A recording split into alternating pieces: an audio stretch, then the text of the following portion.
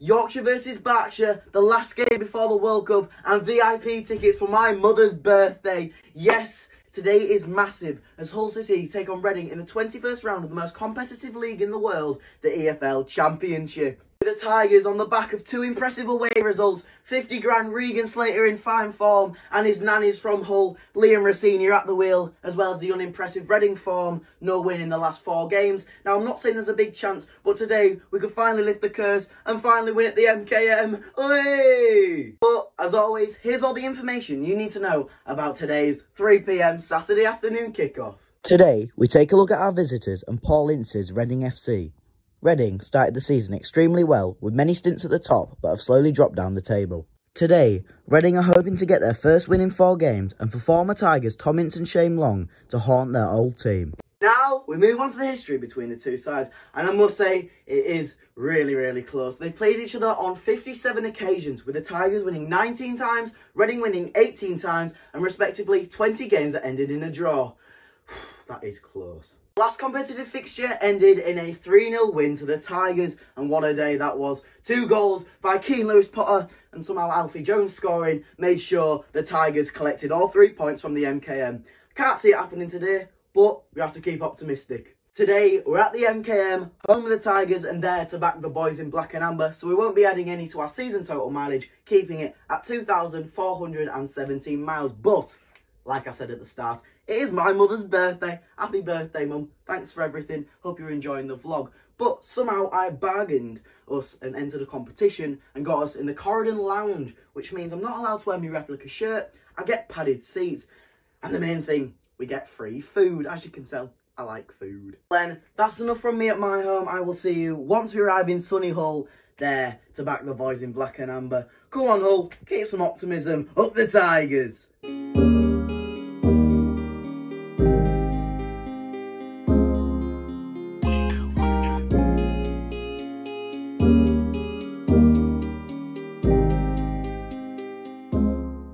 Ladies and gentlemen, boys and girls, hello and welcome to the MKM Stadium here in Hull, and I've snuck out the hospitality, the Corridon Lounge, to come here and do my Matchday vlog.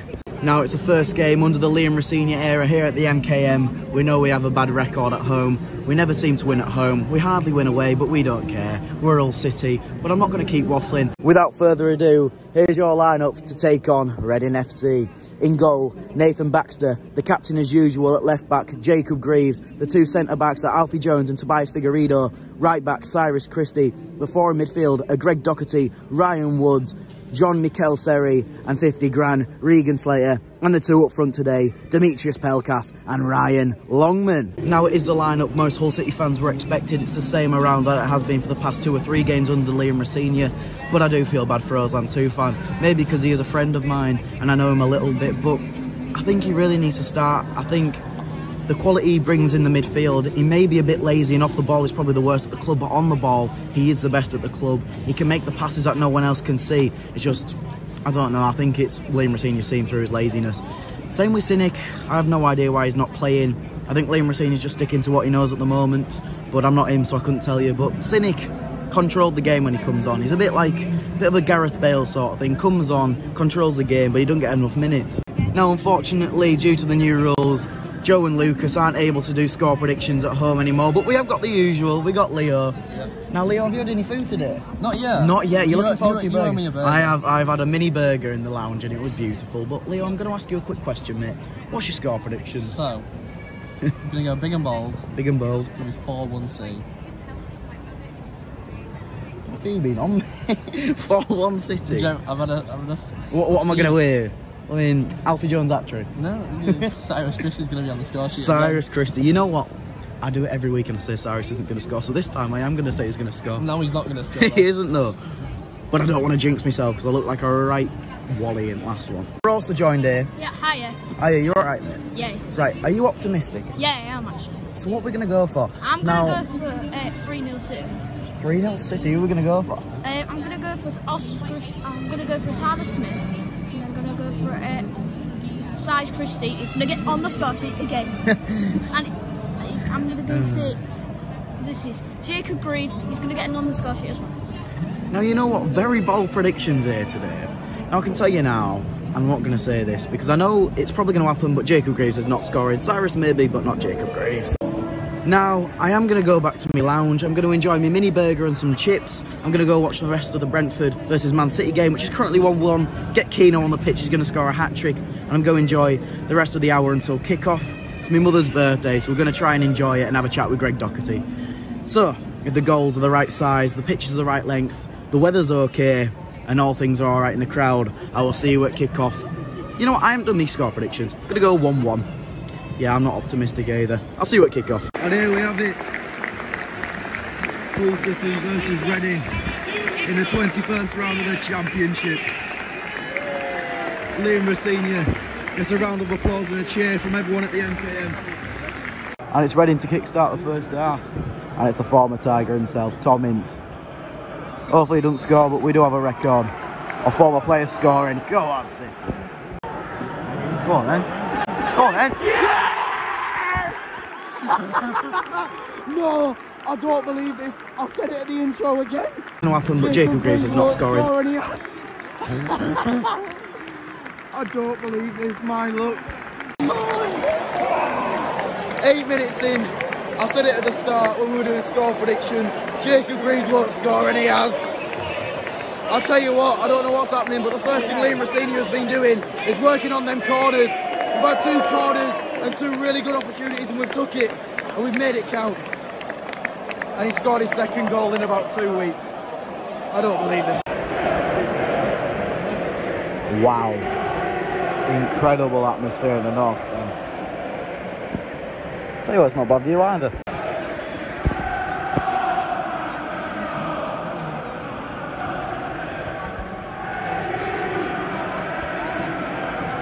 "19 minutes and I'll tell you what, this is the best we've played at home for months. I'm not saying the curse has finally been broken, but there's a good chance. Although Ryan Longman's not playing well and Liam Roseniors is shouting at him a lot, I think the rest of the team's played really well, but both teams have had their opportunities. But as I've said, Hull are edging it and Hull are the better team at the moment. If we keep it as it is, there's a chance we might get the 3 points, eh? It's not a dream, but still a long way to go. There's a real buzz around the stadium, the atmosphere is a lot more electric. Still can't get a chant out of the West Stand, but the North Stand, as always, chanting their lungs out. I think Liam Roseniors here is a legend at Hull City. His nan is from Hull. I think we finally got some more spirit back into the club. A bit more cheerful. It is nearly Christmas. Regan! Open net! Open net! Oh!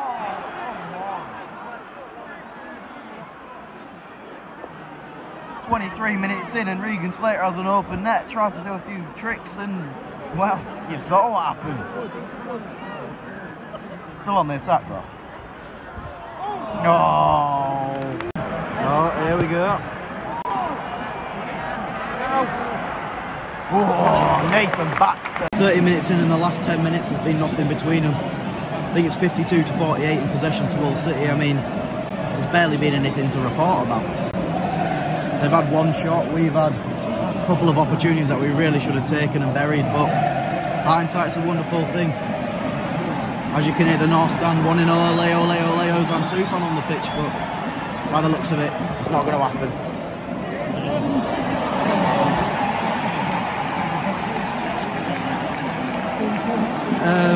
Yeah, they've just scored. Wow, that's shocking, that. Poor corner comes into the box, no one heads it out, goes straight to the back post, and I don't even know who it was. Number 8, back post, easy finish, practically a tap-in for him. Back to square one, and they've got the momentum. And to be fair, the Reading fans that have travelled aren't going mental. And we go again. We go again. 35th minute and there's a free kick for Reading. Quite a hard angle to shoot from, but it is Tom Ince, so who knows? Take after his dad.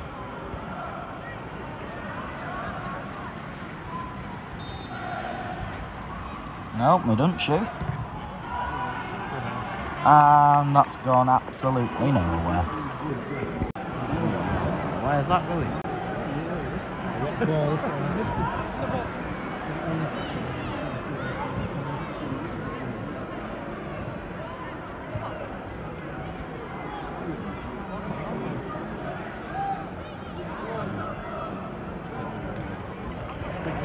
Go on, have a crack. Oh!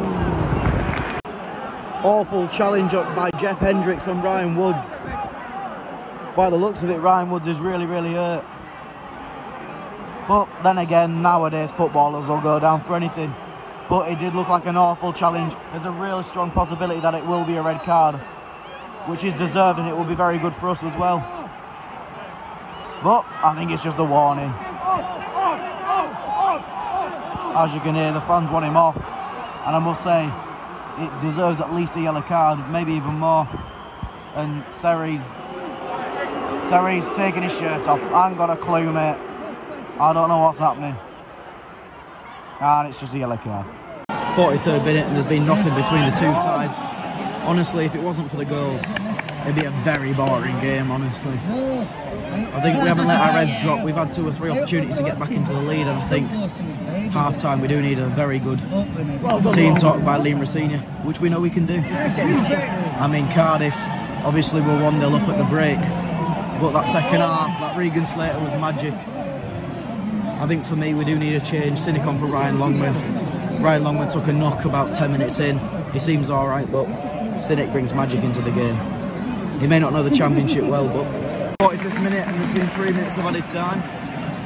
I don't think a lot will happen in the 3 minutes, but it seems I contradict myself every time I say something. I don't know why I'm playing Slater at left midfield. I think he works better as a box-to-box centre mid. But let's not to complain. He scored 2 last week. Up the Tigers. See you at half-time. There we have it. Half-time 1-1. A lot of positives to take. We're playing a lot more well defensively. But apart from that, it's been very boring. I'll see you all when I'm in my lounge having a mince pie up the Tigers. Half-time, and it's 1-1 here. And I'll tell you what, this is the best I've seen Hull City play for months. The way we're passing it round. We aren't making mistakes at the back. We're not passing it back. And defensively wise, Tobias Figueiredo has turned into the next Sergio Ramos. But I am a bit over-exaggerating a bit there. On to the first goal, and Jacob Greaves. I mean, a lot of people still have bets on him. I think they've made a fortune there. 2 goals in like 2 or 3 games. It's class, honestly. And then obviously they scored, which was a great goal there. Number 8 scored, and I can't knock it. The way Reading are playing at the moment, it's especially the long balls that we look quite scared about. I mean, they're playing it wide, they're knocking it round.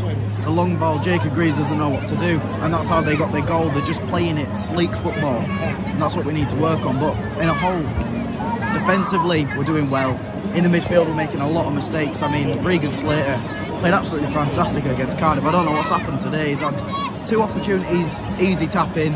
He's had a few passes, he's tried to do the trick passes instead of the, you know, simple 1-2s, but then again, you can't knock in 50 grand, what a bargain. Now I am going to have to keep this short and sweet because the Tigers are already back out on the pitch. I went for a pie, you see, lovely pie in the lounge, but I think I prefer it down in front row. That's where I am at the moment. But in terms of the second half, we've got some really quality players on the bench. You've got Ozan, you've got Cynic, and you've got quite a lot of the players, you know, that can really make a difference. But we have to just keep hope. I mean, Liam Roseniors, masterclass team talk, and we're back like we were against Cardiff, dominating the game and getting the 3 points. I'm sorry I've had to keep this half-time bit short, but I'll see you all in second half when I'm back at the padded seat, which is held together by Selity. 55th minute, and I think one thing we really need to work on is to know when we should hit the counter-attack, because there's been 4 or 5 occasions where the Reading team are fully, you know, pushed up the field, and Nathan Baxter's caught the ball and he's waiting 6 or 7 seconds looking around before he releases the ball. Whereas if you get the ball, find the run, find the pass, and you know, we're off on the way, we're on the counter-attack. We've got the pace up front, we've got, you know, we've got Cynic on the bench, he's very quick, he's rapid. We bring him on, we know when to hit the counter-attack, and we can finish the ball, we know we can. Obviously Oscar's not on the pitch, but Ryan Longman knows how to shoot. May take him a couple of chances and hit the ball in the rose head first, but we can get them opportunities. And I think it's not just Nathan Baxter, but there's a few times when Seri's got the ball and he's just dribbling it. He's wandering around the pitch when he could really find the pass, and yeah, you know what I mean. I should stop waffling now. Still doing well though. Oh, Slater.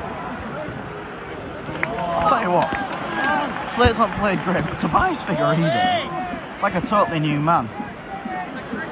So the first substitution of the game is about to happen. And when I say first, 3 players are coming on. Triple substitution for Hull City. Ozan Tufan, Dohan Sinek and Louis Coyle all coming onto the pitch. I presume it'll be Cyrus, maybe Regan Slater, and then Ryan Longman coming off. But I can't say that for definite, but it's just not often we bring 3 players on. And the 3 very deadly players. I mean, you got your club captain on the bench and 2 players who were playing in Champions League 2 years ago. I tell you what, you look at our team, we've got a real valuable squad. It's a shame we do nothing with it. Go on. Oh, I'll tell you what, the football we're playing at the moment, I feel like I'm watching prime Barcelona. And I say it a lot, but today has been one of the best in terms of passing it round.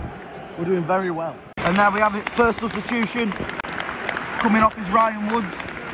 Obviously took a massive knock in the first half, and coming on is Ozan Tufan, the Turkish maestro, as expected as well. Cyrus Christie's getting taken off.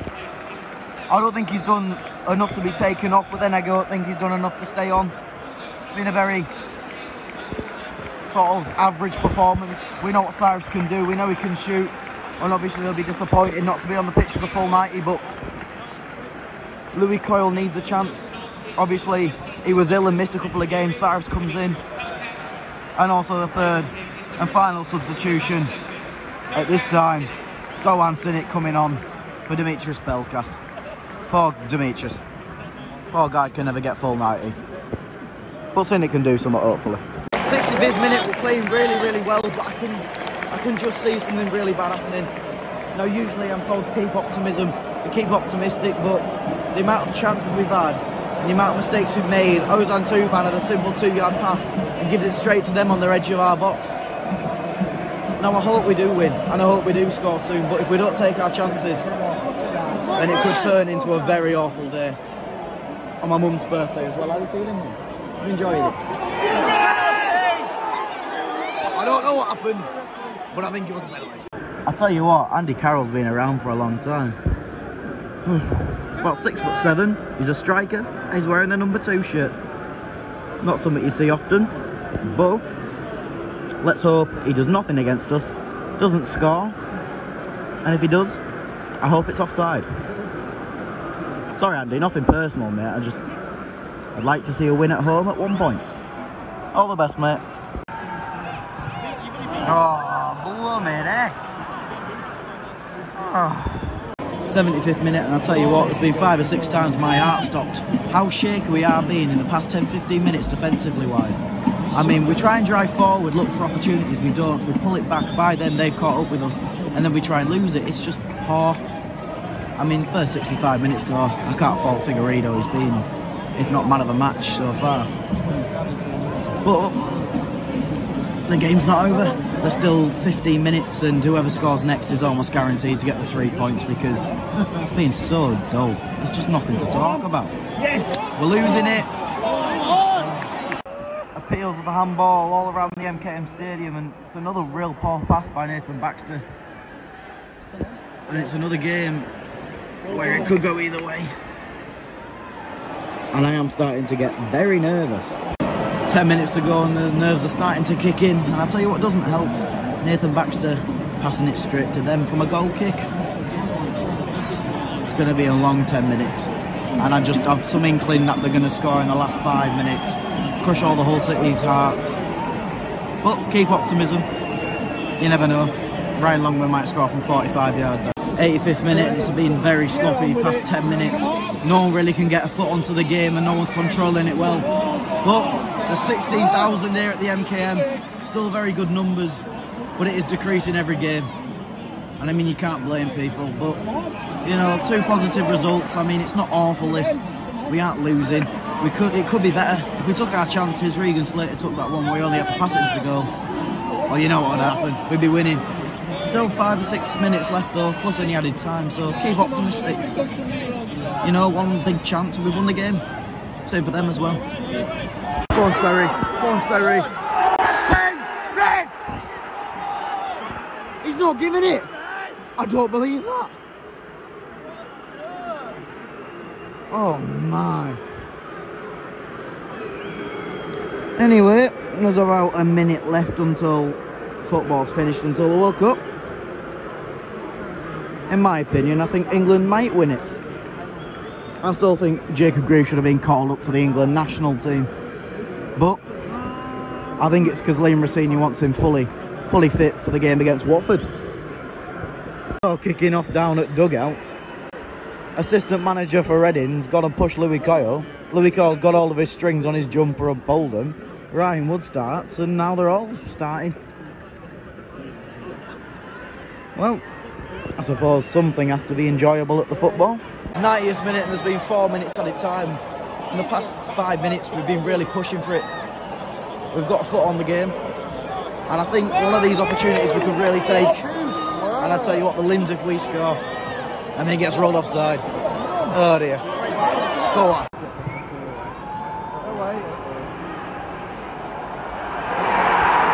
Wow. Wow.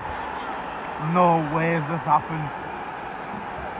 No way has this happened. Now this isn't biased at all, but Reading haven't done anything for 10-15 minutes. And the away fans are broken in. The home fans even. So poor. Dominated for the past 10-15 minutes. We deserved all 3 points. And they've done it. In the dying 30 seconds they've done it. I'm absolutely gutted for them. Oh, it's so poor. There's maybe 30 seconds, a minute left of the game. But fair play to the Reading fans. They've won it, they're happy. And I suppose it won't be an awful trip back down to London with the 3 points.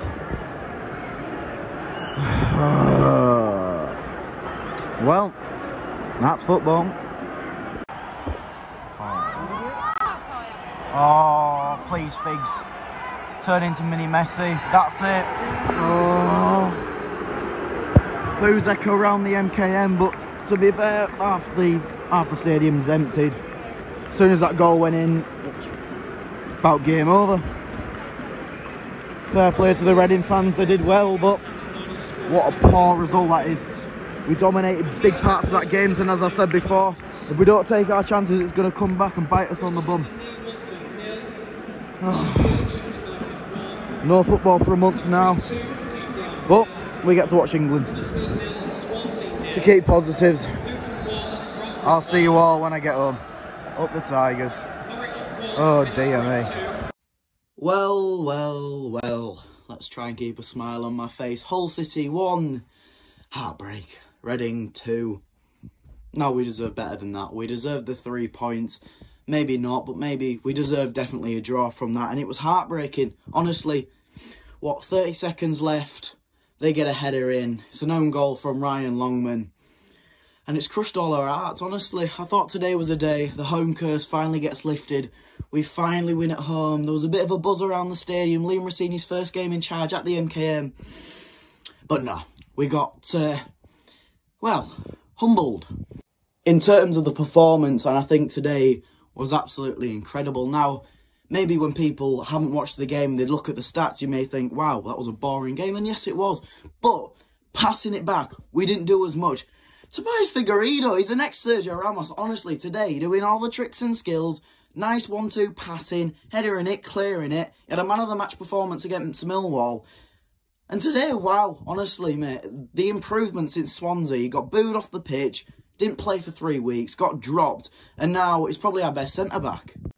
But if I was Liam Roseniors, and I know he knows better than most of us, but I would put Ozan and Sinek on the pitch. Now, Sinek didn't get a lot of the ball today because we were playing it more to Louis Coyle this time, but when he did have the ball, he did some skills, he got past the players. He just needs to work on his crossing because he always hits it front post. But apart from that, really well. And Ozan, he has had some very sloppy passes, but it's all because he hasn't played in 4 weeks. And I know he will be training a lot, but if he is to get into the team, he needs to stop being lazy, because on the ball, he's the best at the club, and maybe even one of the best in the Championship, but off the ball, just wanders around the pitch looking around.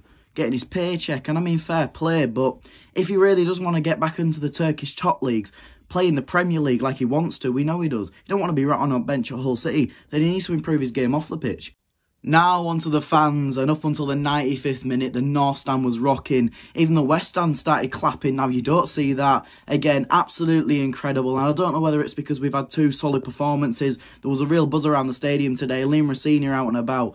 But then again, 95th minute, it just cleared out, because honestly, who wants to watch the last 20 seconds when everyone's got their heads down? You know you've lost. Now onto the Reading fans, and it is a long drive from nearly London to Hull. Over 200 Reading fans, and when you scored that 95th minute, the limbs, and I couldn't blame you all. It was a shock result in some senses, but I hope you enjoy the 3 points and travel safely home. I think you'll still be on the bus whilst I'm recording this. I have to feel bad. I went Millwall last week. It's a long journey. On to the next fixture, and it's on like the 18th of December or something like that. Watford away. We've got a month for the World Cup, and I'm going to give you a bit of insight. Yeah, I'm not optimistic. I know England do well in these sort of competitions, but Southgate, I'm not totally convinced. I mean, you bring Maguire every week, and, you know, Maguire was a good defender for us. I mean, he didn't start for the first couple of seasons. He had one breakout season, but he's just not good enough for playing for England. You want to pick players who actually, you know, are in form and playing for the club. But, as that said, there won't be any matchday vlogs for over a month. Now, I don't want to stop doing it for a month. I want to do something. So, if you have any ideas, because I'm stumped. I don't know what to do for next month. It's going to be heartbreaking. But if you have any ideas of what you'd like me to post on YouTube, maybe even do some England watch-alongs. But I can tell you now, when we lose to Iran, it's not going to be the best of videos. Once again, thank you all so much for watching. If possible, please, can you like, subscribe, and maybe even turn on notification bell so you can see me on your screen when the latest matchday vlog has been uploaded. But you don't have to. I'm not forcing you. Obviously, a good performance, but the result is a very negative wise, heartbreaking, and a lot to improve on. But we have improved a lot since about mid-September when we were losing every week. But thank you so much again for watching, and I will see you all in a month's time, or maybe even closer if England actually do well. Up the Tigers, and I'll see you all very soon.